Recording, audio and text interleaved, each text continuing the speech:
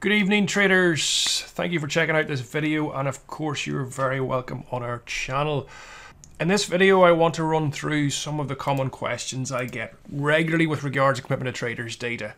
I get a lot. I'm not going to have time in this video to go through them all, but I want to focus on some of them, the main ones, and particularly reference. I'm going to use the Bitcoin's current data to actually go through it. There's a lot of really relevant info at the moment that we can get from the Bitcoin positions, and I want to just go through a couple of main questions that I get: how to read COT data, who we should follow. If you're regularly looking at COT data, or if you're familiar with COT data, you know there's commercials and non-commercials. There's also non-reportables, and I'd always get asked which should you look at, commercial or non-commercial data, and then I'll take a look at open interest as well. That's another question that I get asked. What does open interest tell us? What should you do with it? So I'm going to go through those questions and try to answer those questions by using the current positions that we have in Bitcoin. Why Bitcoin? Not just because it's a market that everybody's talking about at the moment, but because the positions themselves that we actually currently have in Bitcoin are actually showing us all the signs that you could potentially look at, all the information that you could potentially pull from the commitment of traders. We're getting it all from Bitcoin at the moment, whether it be the commercials, non-commercials, open interest, non-reportables, literally movement across all of areas of the data that we can actually get info from. I'm going to go through each of the sections or each of the groups and just show you how we can read them and what the information that we're actually getting from this. So we're going to start with the commercials. If you haven't been on our platform before, we have a big list of markets where we have all the latest commitment of traders data for. I'm not going to cover all the points of the data that we break down, but by all means jump on and take a look for yourself. I'm going to go through the main points at the moment, and I'm going to be using Bitcoin as a safe for it. Looking at the commercial data to begin with, I'm just going to turn off the net position. I'm going to focus actually on their buying and selling activity. And we can see, particularly over this last sort of 18 months, where the commercial activity has really started to build up. It's very practically non-existent prior to that. So, but over this last 18 months, pretty much from the end of last summer, we started to see a lot of commercial activity come back into this market. Just before we were breaking out of the previous highs above that 20,000, there was a lot of buying in through here. Now, typically, when you look at commercials, they're generally hedging to protect themselves against a future move. So if they are buying, it's because they expect to see that next big move in that market to move to the upside. And generally, if they're selling, it's because they expect to see that next move to the market to be to the downside. So we've seen a lot of bullish activity here in the commercials through last summer. We got towards the highs, and they continued to be buyers if we were breaking through that 20,000, which was a really bullish condition. They rolled off those positions as you'd expect to see as the market was moving higher. They typically won't continue to be buyers up through the highs. They generally aren't even buyers at the highs, but this is a really bullish condition. We've seen markets like crude oil, natural gas, and a number of other commodities this year as well have that kind of condition. And it's shown the market and the belief that commercials are hedging for that market to move to the upside. Fast forward to more recent data, you can see whenever they got heavily long again in the recent lows just in the summer, heavily long, cutting the shorts down, again showing the belief that they see the need to hedge that next move, and that being to the long side. Big switch in here just when we were getting up towards the 50,000, starting to show us their change for where they see the next potential move coming, showing us there could be weakness in that market, and the shorts increasing up significantly, cutting those longs, and indeed we do see then the market rolling over. A really bullish condition as soon as we got that roll over and back down into that 40,000 area was they instantly started to cut those shorts. So they're not seeing expecting to see an acceleration to the downside, so they cut those shorts quite quickly and they start to be buyers again. Fast forward to where we are right now, and they are buying the high again. They've got a new all-time high in terms of their long contracts, the most contracts they've ever held on the long side, which is a bullish condition. But something they've never done before is they're also selling. This is the first time they've hedged and added to both longs and shorts. And generally, a really bullish condition would be for the longs to be increasing whilst they're cutting and dropping the shorts. The fact that they're adding into the shorts here shows that they do still see some possibility of some negative impact into the market and some of a move to the downside. They are still happy to be long, so it does show that the main move is they do see the market moving higher, but there's some negativity around there which they feel the need to hedge against. Going forward, to be really bullish and to see a strong run to the end of the year, you would like to see the buying continue as we break up through the highs, and then you'd expect it to ease off. But the key thing is you'd like to see this short contracts rolling over, showing us that the possibility, or that they see the possibility, if it moved to the downside, reducing over the coming weeks. So that'll be a nice setup for a bullish continuation of this current move. So keep an eye on that.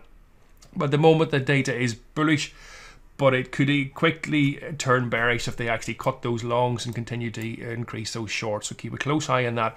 But being on the long side currently, you'd want to see a continuation of the longs and a drop of these shorts. Switching over now to the non-reportable, the positions we have at the bottom. Again, I'm going to focus on what's actually going on in the positions by looking at the longs and the short. Now, generally, because you can see they're all generally always net short. The red line is above the green, so they're always net short. And here, we're going to focus on the shorts because it's their main driver. And generally, whenever you've seen, I might actually zoom in just so we get a good close look at it. You can see that they would build up a big short position, typically timing with a market top, and then seeing the market moving lower, and they'd cut that short position again. We see a market moving higher, they jumping into the shorts, and we get the peak in their shorts as the market then starts to roll over and they cut those shorts. So whenever they get less short in the market, that sets up the less selling. The market starts to move higher again. You get a peak in their shorts and the market eases off, and here we move sideways, and again they jump onto the short side, and we do dip just in through here. But see, interestingly, as soon as the market does dip, they very quickly cut those shorts, and the lack of selling then allows that market to move to the upside. Fast forward again to where we currently are, and we look at the more recent positions. Again, a lack of selling in here, so a lack of selling towards the previous lows, allowing freeing the market to move to the upside. But they've got very heavily long in here, very heavily long. Now they have done that, and it was actually pretty much exactly last year. It was all through October last year. When we were moving higher, they were adding into the shorts, really significantly adding into the shorts very quickly. They've done exactly the same thing in here, adding to the shorts very quickly, exactly through October. Slight difference this time is they've always had a very similar balance between their longs and the shorts, always more shorts, but the two of them followed a very similar pattern. And you'll see here, whenever they were moving higher, both were moving higher and both were cut together as we continue to move higher, and they're actually leaving the market free, and the market actually giving the control to the commercials. That was the main side where the money was coming in. The slight difference here is they've actually stopped buying. They've cut their they haven't cut the longs, but they've actually held very stable longs. And that would suggest, when they've never done that, similar to what the commercials are doing in here. They've not done that, which would suggest that they see more conviction in the fact that they are short and that they don't need to be buyers in here. So that would certainly indicate that they don't see a break through the current highs at around 68, and that the likelihood is we'll see a little bit of a dip. Now, we don't have to at all. We don't have to dip that far. We could drop into sort of the mid 55s or around the 50 area and see their shorts drop down very quickly, as they've done in the past. But yes, certainly to be a bull in here and to continue this move through the seasonal period, through to the end of the year, you'd really like to see these shorts rolling over. Dropping off quite quickly again, just like they've done here in the past, and freeing the market to allow it to move higher. So as it stands at the moment, there is certainly, from the commercials, there's negatives to the data. Still short term, I would say we can move higher, but I'd expect momentum to be limited. The best case scenario is actually we range in here, or a slight dip. Allow the commercials to cut those shorts, allow the non-commercials to cut their shorts as well, and then free the market up possibly towards the latter part of November. Another aspect of the data is the non-reportables. It doesn't get much focus, generally would be seen as being wrong in the market. And the slight downside with the non-reportables is we don't actually know who they are. They could be a mix of commercials, non-commercials. retail. Generally, it's retail. They're generally wrong. They're generally on the wrong side of the market. They're wrong at the tops and bottoms. But the key thing is to actually go and look at their history, see what they do.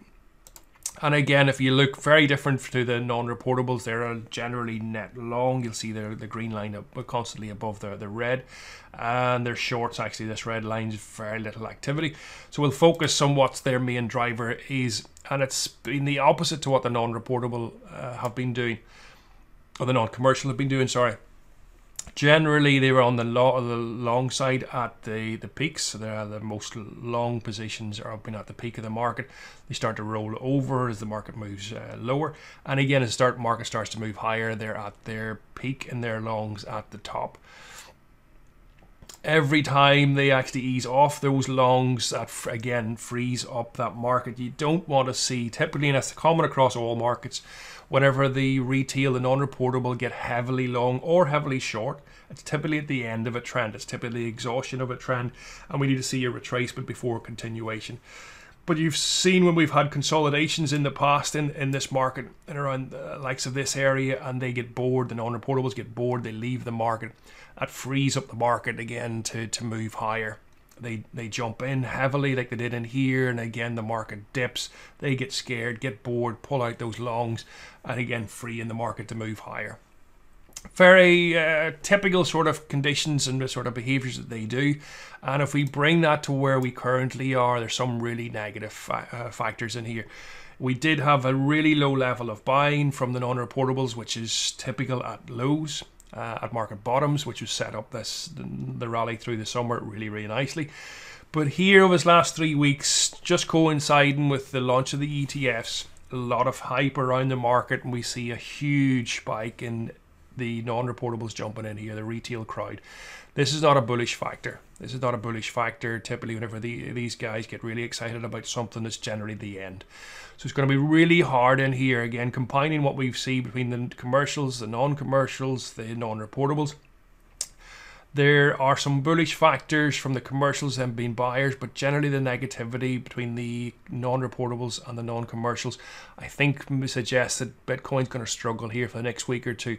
The ideal scenarios we possibly range here, or say a slight dip into the mid-50s, and we see the non-reportables get bored, get scared, and they quickly jump out on the long side. If we can do that, freeze the market up then to actually see a run through the latter part of November and into December. But with the current positions, it's going to be very hard for Bitcoin to break through the highs and continue and have a big run, similar to what happened when we broke the highs last year. We broke up through that 20,000.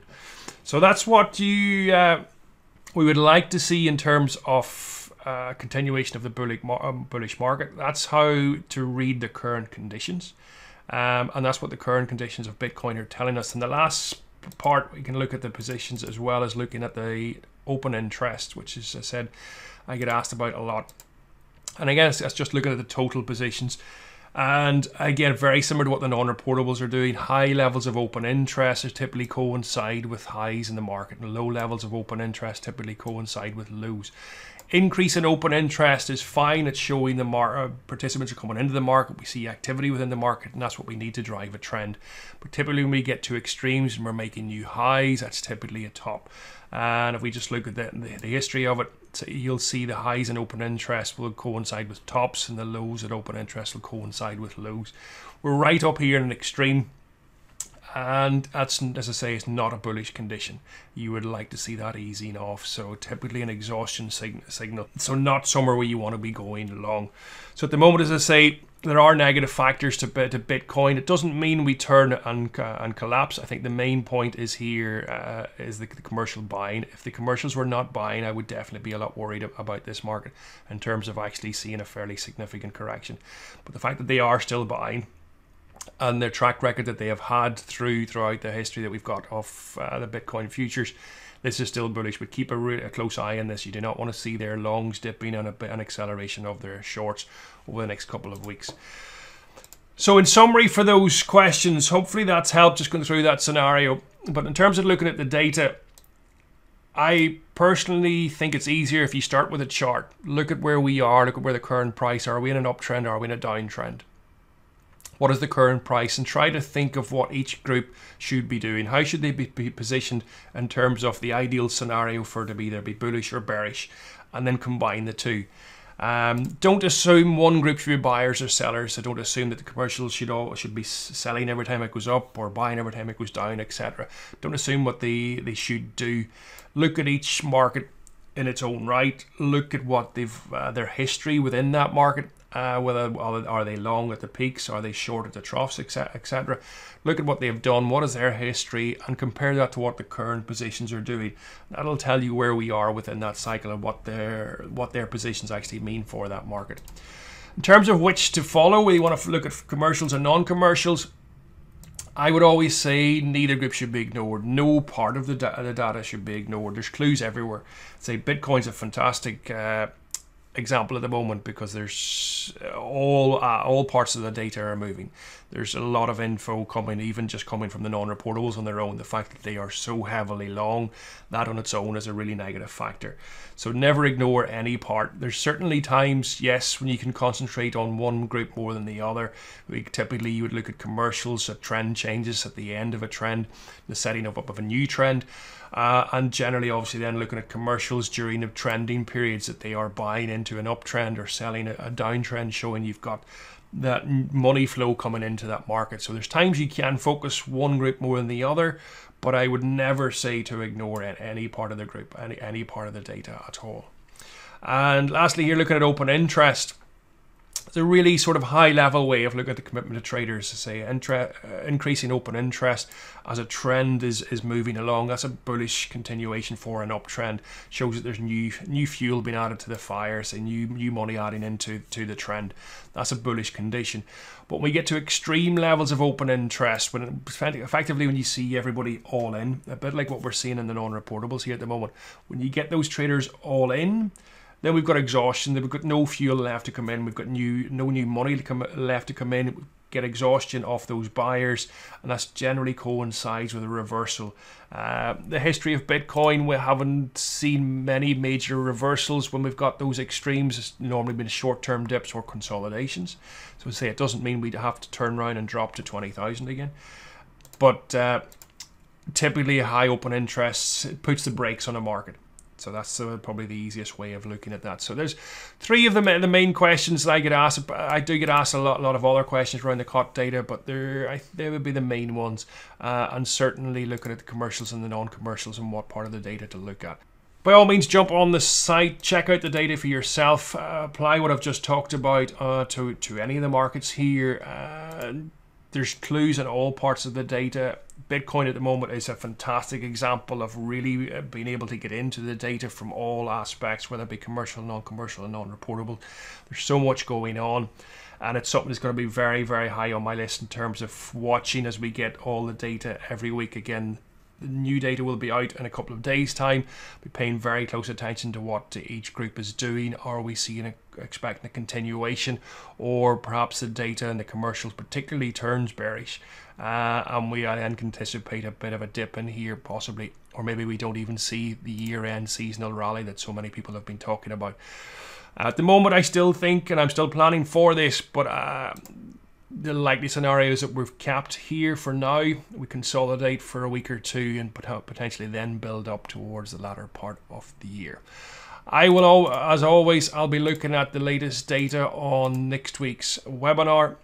Live webinar, I'll be going through all the updated data and any relevant data that comes through from this week's release. So by all means, jump onto that webinar next week. But hopefully you find that useful, guys. I'll talk to you soon.